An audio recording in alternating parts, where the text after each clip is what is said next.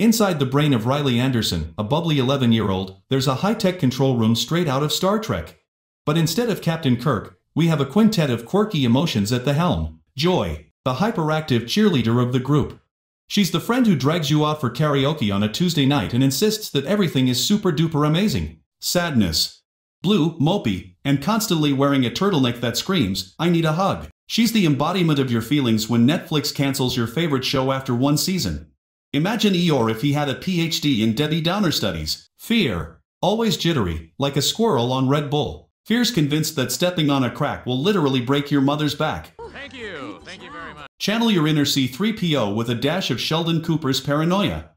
Disgust. The Sassmaster General who wouldn't be caught dead wearing anything that isn't fashion-forward.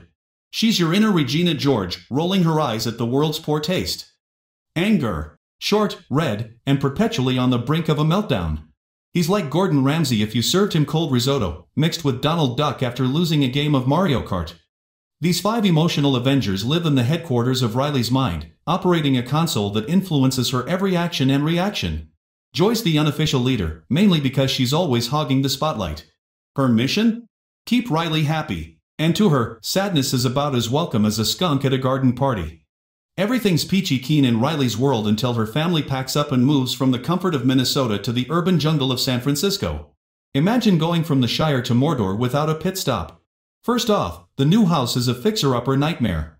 It's so old and creepy, it probably has a resident ghost named Carl who refuses to leave until someone fixes the plumbing. Riley's dad is MIA, buried under a mountain of work. And then there's the neighborhood pizzeria that commits the ultimate crime against humanity, serving broccoli pizza.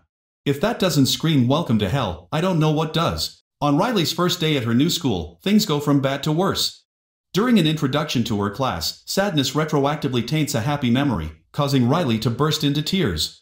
Congratulations, sadness. You've just made embarrassing first-day history. Joy, in her infinite wisdom, tries to dispose of this sad memory like it's radioactive waste. But in the ensuing struggle, she knocks all the core memories loose. It's like watching someone try to juggle chainsaws while riding a unicycle, utter chaos. The core memories, the linchpins of Riley's personality, get sucked out of headquarters along with joy and sadness. With joy and sadness MIA, Riley's left with anger, fear, and disgust running the show. It's like leaving a toddler in charge of the family car, expect crashes.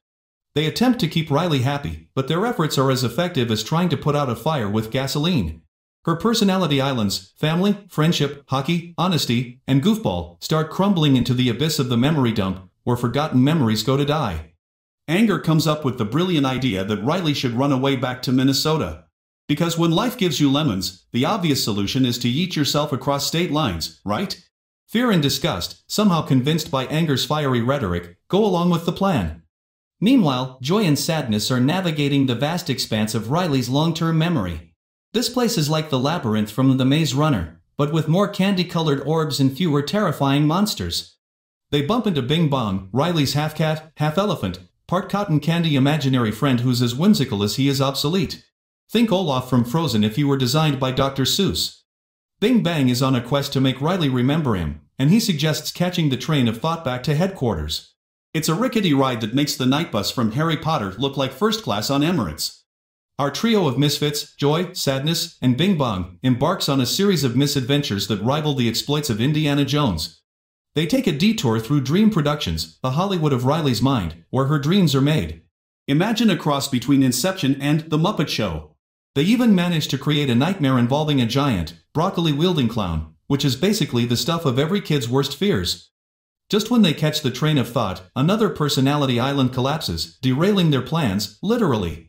Joy, desperate to get back to headquarters, decides to ditch sadness and takes a recall tube, a decision as misguided as Frodo trying to take the ring to Mordor solo. But the ground crumbles, plunging Joy and Bing Bang into the memory dump. Down in the dump, literally and figuratively, Joy discovers a sad memory of Riley losing a hockey game. Initially a disaster, it turns into a happy memory when Riley's parents and friends comfort her. It's a lightbulb moment for Joy. Sadness is crucial for Riley's emotional balance. Sometimes, you need to feel blue to appreciate the rainbows. In a heart-wrenching turn of events, Joy and Bing Bang try to use Bing Bong's song-powered wagon rocket to escape the memory dump. It's as whimsical and ineffective as it sounds. After several failed attempts, Bing Bang sacrifices himself by jumping out of the wagon mid-ascent, ensuring Joy makes it out. Cue the waterworks. Back in action, Joy reunites with Sadness.